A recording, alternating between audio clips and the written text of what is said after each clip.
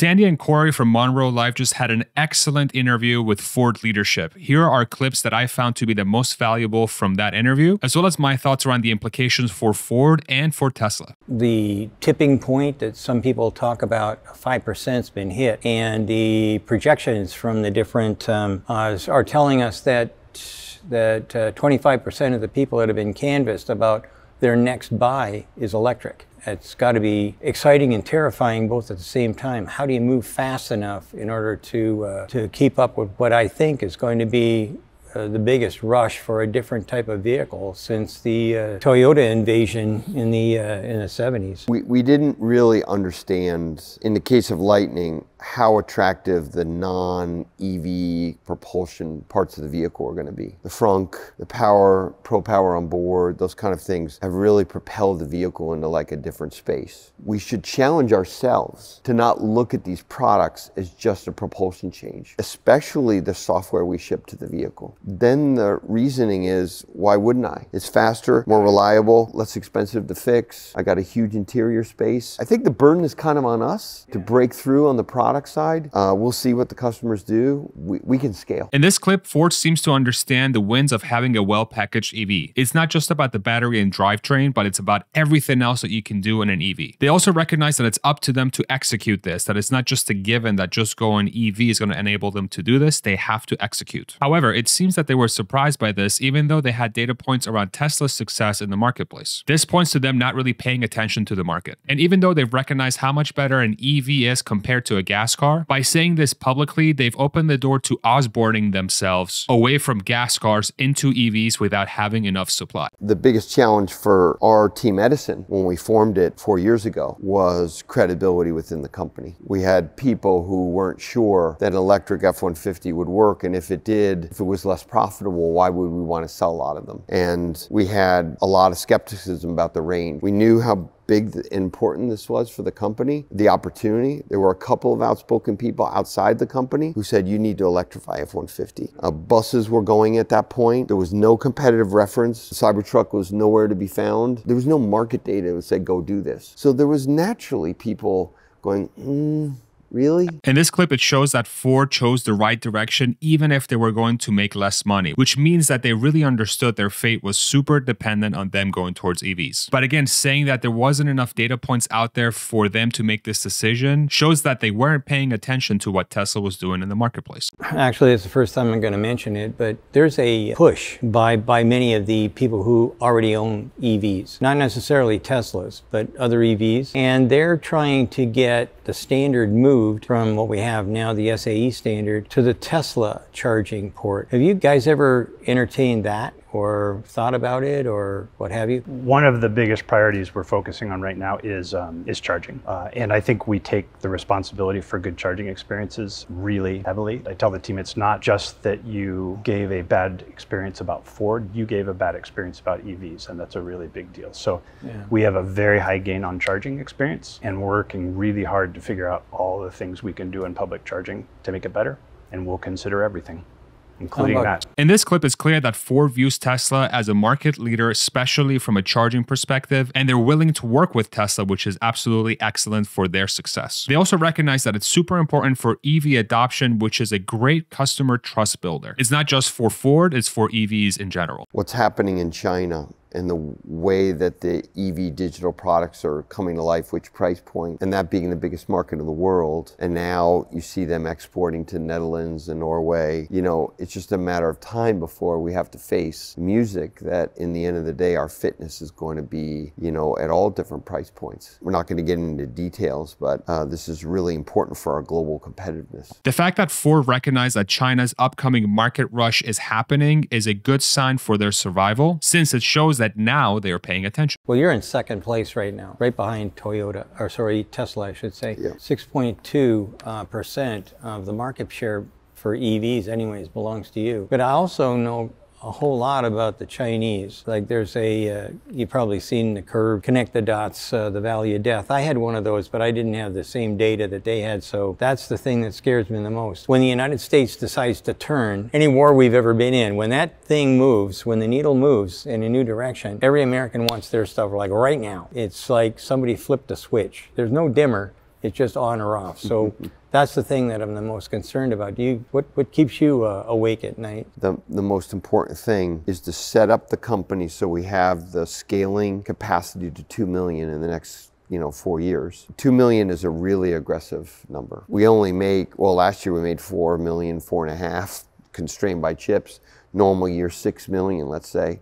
That's a third in 3.5 years. Then we have 60 assembly plants in the world. Just think about what changes just the assembly side will go through. So I think the pressure I like to put on myself, frankly, is that we have a lineup of products, once we get the capacity secured, to do that. They're good enough that in total, there is plenty of customers to get us on that path. And we have learned from first cycle products that it is not a given that if you make an electric vehicle for the United States, it's going to sell. That burden is on us to have the raw materials, the battery capacity, all the capital allocation for the engineering, all of that stuff lined up to get to 2 million units, and then go back to the basics and nail the product and the software and the electrical architectures and the semi-autonomous features. Get all that done so that 2 million is not a problem from a demand standpoint. In this clip, Ford shows that they understand how hard it is to scale a car company, and they know that they have to scale. It's important for their survival. However, the key thing here is that 2 million units being produced in the next 4 years for Ford is being painted as a behemoth task. This, in my opinion, puts to bed any arguments around legacy being able to just switch on factories and pump out units. Any bare arguments around this have now just been debunked by a legacy automaker. The only thing I would recommend is vertical integration. I'm a big fan. So you're going to have a lot of union folks that you're going to have to take care of. Somewhere along the line, either they're going to get a buyout or they're going to get something, and you got a whole lot of plants. Maybe it's the time to start thinking about how does Ford get back into businesses that they used to be good at, and get rid of some of the offshoring, make it onshoring. We know for sure that the guys that are in first place are definitely not going to get caught with another chip shortage. Given how fast and how many things that we have to work on, the key is to pick them strategically. Where, when we vertically integrate, can we either give something that's a lot better to the customer, or where can we make sure that we can do the scale? So the reason batteries are at the top of that list, obviously, are we can't get electric vehicles to everyone unless we can get deep into that supply chain. Getting into drive units, maybe the most important vertical integration right now you can't see, which is software. There is such a thing as a software factory, right? Yeah. And the traditional auto industry has taken their software as part of hardware and transplanted into the vehicle. So one of my biggest focuses on vertical integration is really the software factory and getting that up and running for Ford. In this clip, I feel that there is a lot of weak verbiage around vertical integration, and it's really being highlighted as something that is not a core competency for Ford. However, highlighting software as being the most important is a positive, but using verbiage like up and running shows that it does not exist yet. Well, we kind of touched on the software thing. The one deal that a lot of people are, myself included, are getting kind of anxious to see is an ADAS system that'll get us to level 4. Have you got any projections on that? Autonomy is really important. Giving people time back is like the ultimate feature. When I was working at Toyota and I quit to go to Ford, I sold my Prius. I had the HOV sticker, and it saved me maybe 5 minutes a day on the 405 to get home. I was shocked. I didn't even know this.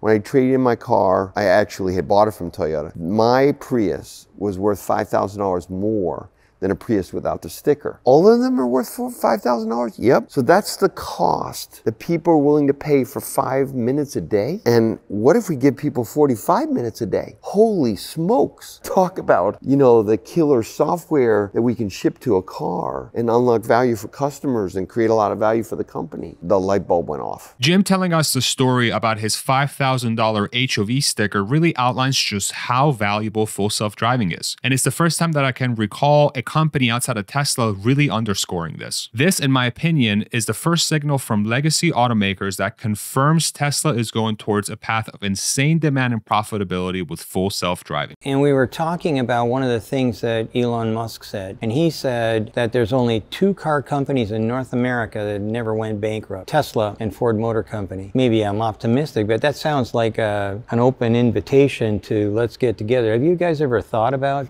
getting closer with Tesla, or is that I'm going to leave that one to you. There are always possibilities with a great company like Tesla. In this clip, the fact that Ford is willing to work with Tesla shows that one, they recognize them as market leaders, and second is that Ford is willing to make the right decisions to ensure that their company survives. You know, Sandy, I have to say it's like no baloney. You have done so much for our industry. You have opened so many eyes at Ford and across our industry. You have helped all of us get healthier. Your team is terrific.